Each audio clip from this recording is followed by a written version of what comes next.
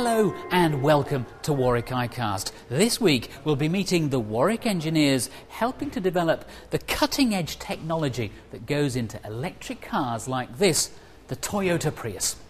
And we're off to the movies. We'll be asking what it is that makes us go and see a particular film.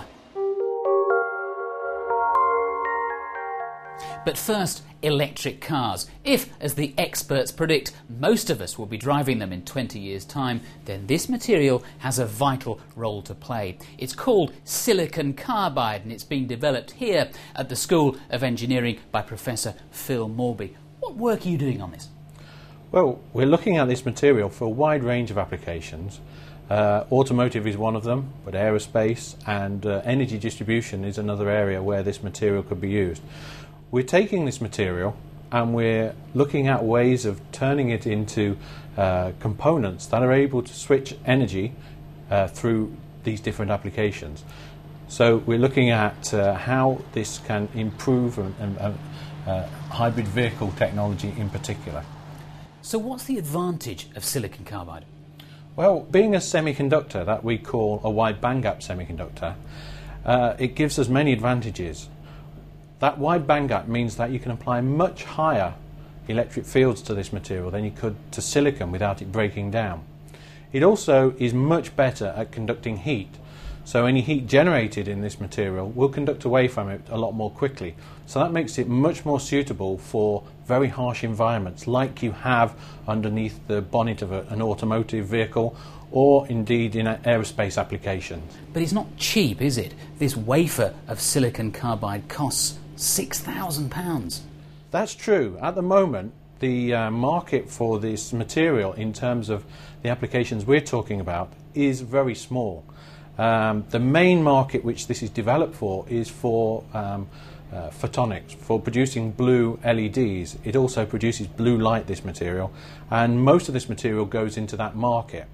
The power device market is riding on the back of that, and as time goes by, it will come to dominate the market for this material, and so the prices will drop significantly. Now, Professor Morby's department is currently involved in a joint project with the Toyota Motor Corporation.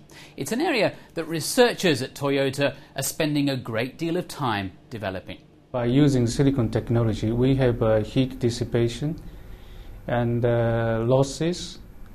These are electrical losses and heat losses. But by using silicon carbide, we can reduce. It has a possibility to reduce these losses, and that will have an effect on the fuel efficiency, which will bring better fuel efficiency. This is an inverter from a Toyota Prius. As you can see, it is large and heavy. Together with Professor Morby and the University of Warwick, we're trying to reduce the size of it for use in cars. We have some limitations of using the current silicon carbide technology in fitting it into motor vehicles, and we hope our 3-year collaboration will help find solutions to this. Well, joining me now is Graham Roberts, who's a PhD student here in the School of Engineering. You're working on the Toyota project. What exactly are you doing? I'm developing models for silicon carbide Schottky diodes and MOSFETs, two of the devices which are important in this Toyota project. And what's this machine here? This machine's a high-power curve tracer which automates the capture of DC characteristics for the devices I've mentioned. How long does the project go on for, and what are you hoping to achieve by the end of it? I'm going to be studying this for the next 3 years of my PhD. By the end of it, I hope to have published a good number of scientific papers on the area of silicon carbide and other wide bandgap semiconductors. Thank you, Graham. But, Professor Morby, there are other companies you're dealing with. There are several other companies and different application areas that also could benefit from the properties of silicon carbide. For example, we're working with a company in Rugby that make wind turbines. They could also make huge benefit from this material. Likewise, we're working with a company in the aerospace sector. Obviously, they require materials which are lighter and smaller to fit into planes to make them to give them more fuel efficiency. Finally, there's a company which are looking at the use of silicon carbide in power distribution systems in the Midlands as well. And as you can see, if we put all these areas together, then silicon carbide has a very, very bright future indeed. Now, a successful movie can make hundreds of millions of pounds at the box office. Not surprising then that companies go to great lengths to persuade us to watch them. Sarah Thackeray has been talking to Chris Meir, a Warwick academic who's an expert on how films are promoted.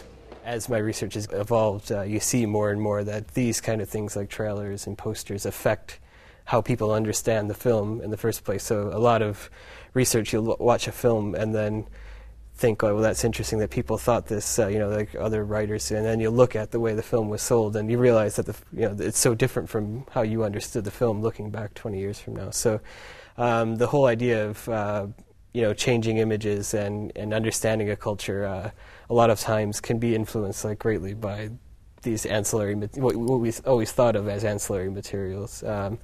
And you realize how influential they are when you see things like that happen. What specific marketing tools are you looking at? I mean, you mentioned trailers and posters. The work that's been done in advertising and promotion in film studies, is gravitated towards the trailer because they come on DVDs now. You can kind of compare a 3-minute version of this 2-hour movie you just watched to what, to kind of, because you have the tools already as a film person to look at a moving text. But, there's a lot more out there that needs to be looked at, I think, and press books are for instance, a pretty fascinating kind of summary of what went on during the making of a movie, or at least what they want you to know went on during a movie. So press books are also kind of a key part of the research, and just when you read critical reviews of a movie, for instance, you'll notice they keep coming back to the same theme across every newspaper in the spectrum, and then when you go back and read the film's press book, you realize that they've all been lifting stuff from the press book or taking their cues.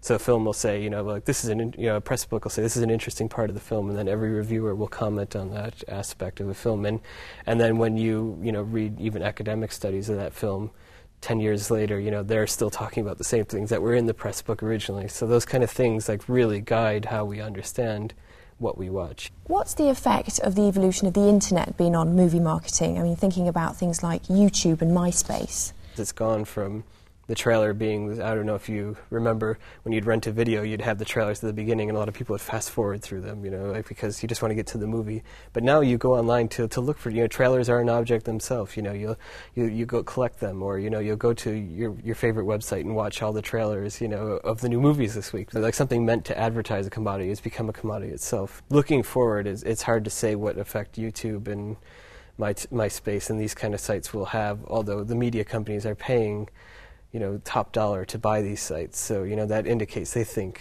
it's going to have a massive effect, but we'll have to see how the dust settles, really. And how have these marketing tools evolved over time with the history of cinema? A really good example of one kind of cross-cultural one, just for the British and American example, was The Crying Game.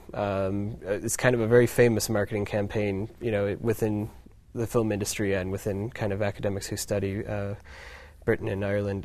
But, for instance, it came out here. Originally, the story was set in Northern Ireland during the Troubles, and it came out here as kind of a gritty, realist drama about, the human side of the Troubles. Didn't do very well business-wise at all because, no one wanted to see the Troubles on screen anymore. But when it was bought for distribution in the United States, the Miramax, the Weinsteins, took it and made it all about the twist, about the guy, secretly being a man, and turned that into the major selling point, you won't believe what happened. Can you give any specific examples of a marketing campaign that's been remarkable for its success? Yeah, and I'd point to The Crying Game, but also something like Trainspotting is really well known for its success. It was a film made with a very small budget by international standards, but because the merchandising, they were able to merchandise the soundtrack, its young stars, the book that was it was based on, really made it into a film with a lot of widespread appeal, and that made a lot of money, not just in cinemas, but through these different kind of outlets, and so it started from nothing, and really because of the kind of clever marketing, making the posters with all 4 characters, doing little things, and branding the book with the actors on the front, it turned it into a phenomenal success, from nothing. How will your findings benefit future students and academics? Marketing is something that's around us all the time. So we're kind of just used to it, but we don't really understand it enough. So I think the more DVD gives out all these materials with it, there'll be a lot more self-awareness about the way media companies are molding their content for you. So when you sit down to see a movie, you'll think twice about, well, just because the trailer said this, maybe I should watch with an open mind before I make, and then watch the marketing documents after, and kind of understand how you're being taught to look at movies a certain way, and it's not just you come to it with a blank mind, like everything is being pre-packaged for you before you see it. And so I'm hoping that, and I'm also hoping that, like the people working in the industry can apply these kind of, like these techniques that they see work really well for low-budget films, or no-budget films, as they call them, or alternative media formats. So it's not just the big companies in mainstream films that are benefiting from these strategies and stuff, that you can, make a small-budget movie, known in every household, and make a film more viable than it would have been otherwise. So those are kind of the two of the major effects I, hope to come out of the research. Chris Meir, thanks very much. Thank you. Sarah Thackeray there talking to Chris Meir about the science behind promoting the modern movie. Well, that's it from Warwick iCast for this term. We'll be back after a short break. In the meantime, have a good Easter.